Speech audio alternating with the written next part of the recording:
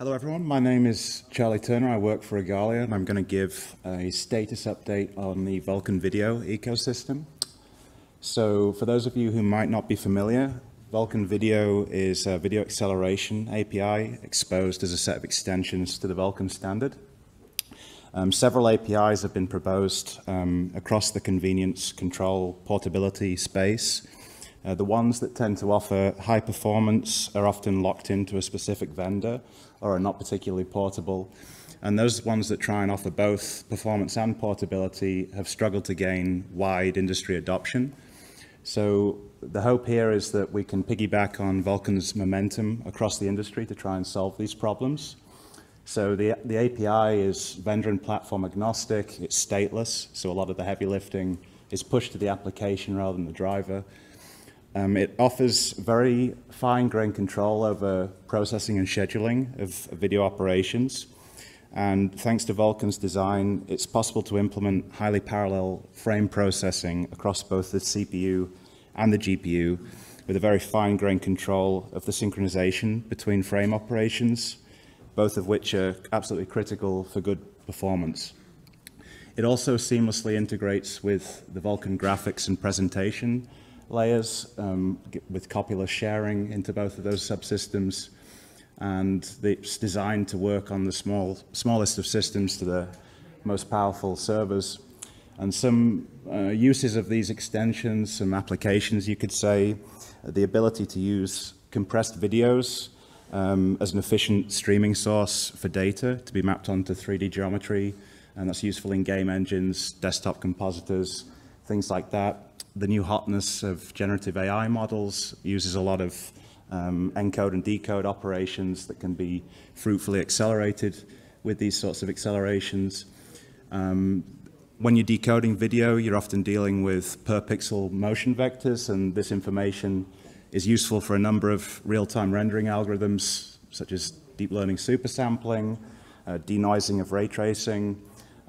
You've got your typical use cases of streaming, which is obviously useful to offload, various GPU filters that you might want to run on decompressed frame data can all be kept in the GPU memory. And there's also applications in immersive experiences like light fields and extended reality and other such topics.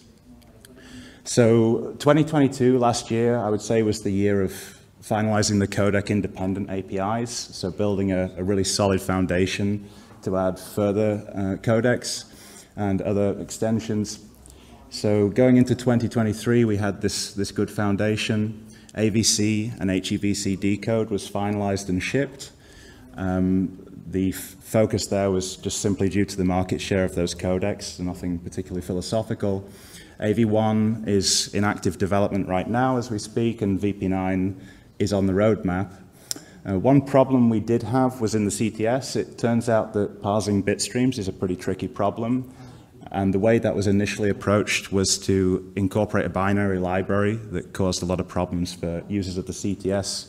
So at Igalia, we tidied that up. NVIDIA kindly released their parsers in source form, which is a nice self-contained set of files for doing bitstream parsing.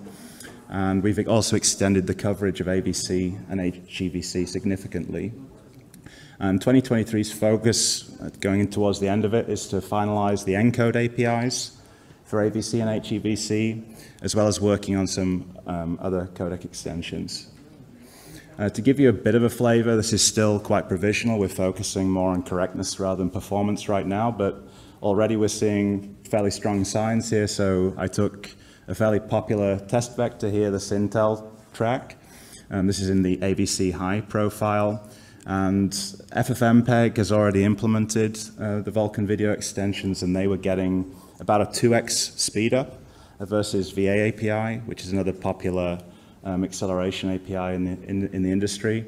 And the NVIDIA sample app, which is sort of an example of how to use the extensions, was getting 3x on top of Vulkan. So 5 to 6x on what is currently out there. And there's some provisional frame timings up here. They're a little bit, take them with a bit of a pinch of salt because timeline queries aren't actually supported on the decode queues, but this is what I was getting on a 3060 Ti GPU. I'd say 4.3 milliseconds for 4K frames is pretty decent, but the speed of light there is around about a millisecond. In terms of what are the drivers looking like, so for AVC and HEVC, the open source drivers here, the Intel Anvil driver is completely passing the CTS, looking great. RADV is pretty close, it's just one test failing on a pretty weird case. And the proprietary drivers from NVIDIA and AMD are passing on Windows and Linux. There's also an AV1 extension. It's in the form of a Mesa vendor extension. The Kronos version is in the works, it's cooking. And if you're familiar with the Fluster test suite, there's a lot of quite complicated test cases in there. And for a hardware accelerated API, getting that kind of pass rate in Fluster is pretty respectable. One of the best pass rates I've seen with the RADV driver.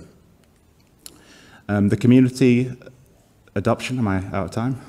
Sorry, so the community has adopted this. It's in FFmpeg 6.1. It's going to be coming in GStreamer.